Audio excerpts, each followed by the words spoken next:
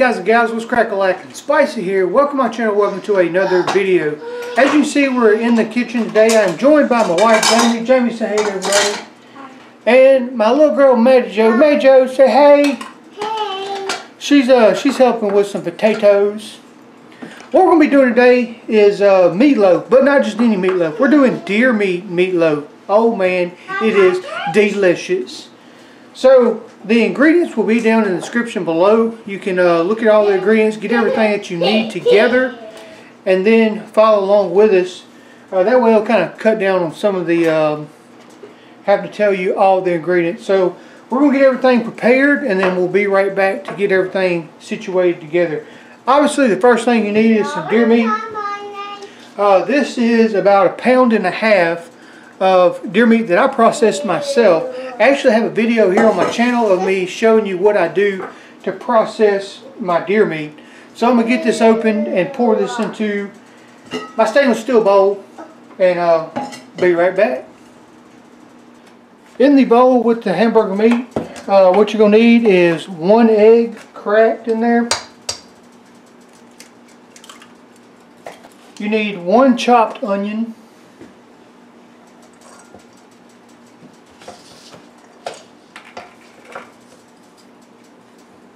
One cup of breadcrumbs.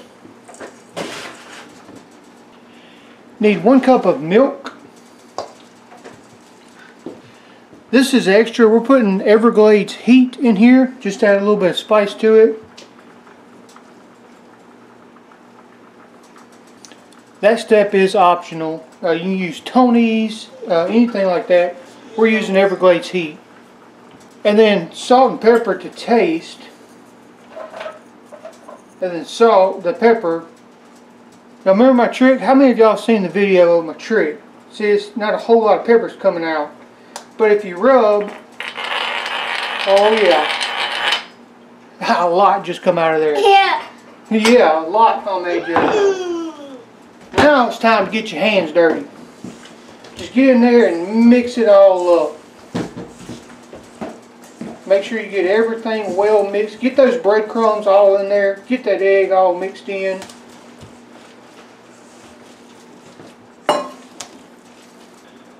That is well mixed. Looks delicious. Smells delicious. Now I'm going to get you a meatloaf pan, and we're going to fill it up.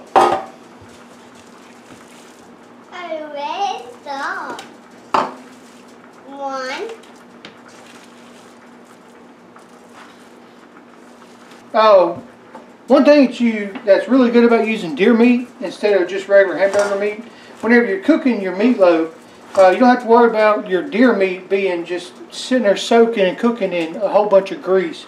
My deer meat does have a little bit of hamburger meat in it to help hold everything together, but deer meat is very lean, so it's not going to be a whole lot of,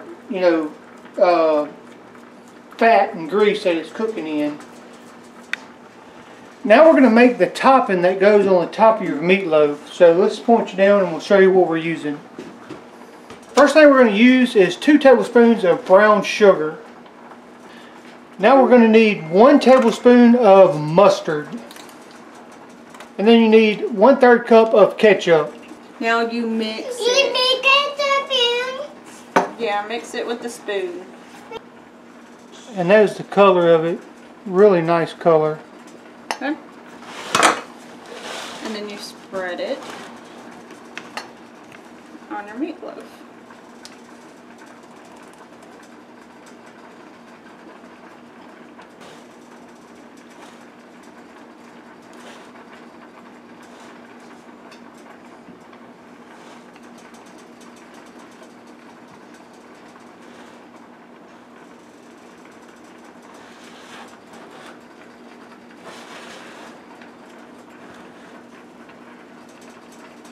Alright, so you have your stove preheated for 350 degrees, and then we're going to cook it for an hour in the oven.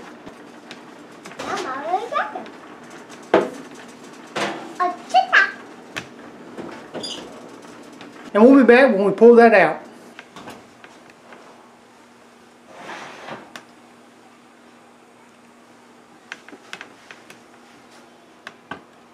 Oh, that looks delicious. Baby, what are we having for sides? Mashed potatoes and macaroni and cheese. Is that the good kinds? Kraft macaroni and cheese. Alright, let's get it going. Alright, so now we're going to worry about the macaroni and cheese and the potatoes, because you already know what those taste like. Let's go ahead and break into this deer meat meatloaf and see what it's all about. Hi. Are you saying hey to everybody, Majo? Hi. Look at that right there. The onions. Oh man. Alright.